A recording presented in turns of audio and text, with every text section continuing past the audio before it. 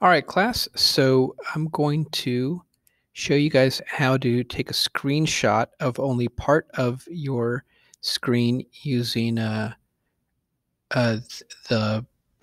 what is this called? Show Windows button and the Shift Control button. So this is a website that tells you exactly how to do it. You take a screenshot of a portion of the screen, press the Shift plus Control plus Show Windows key. That's the one circled in red up here. You'll see a crosshair icon. Click and drag it until part of the screen you want copied is highlighted, and then let go. Let's try that. Okay, I have my butterfly image here. This is for the media arts assignment where you have to crop and tone this one. I'm showing all my history here, getting as much as I can to fit in the window of my steps. And I haven't found a way to lower this here. All right, let's try it. Oh, I also have, let's see, info.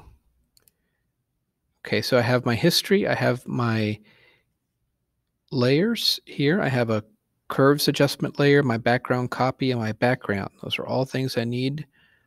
I'm going to hold Shift Control, putting my cursor up here in the left corner, and I'm hitting the button. It darkens everything.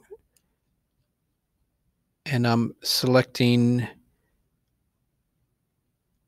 enough window to get the history in there.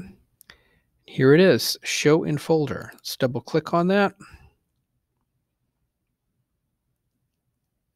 Here it is. It saves it as a file called screenshot with today's date and the time I'm doing it. It saves it as a PNG file. You can submit this file right here in your assignment to show your work.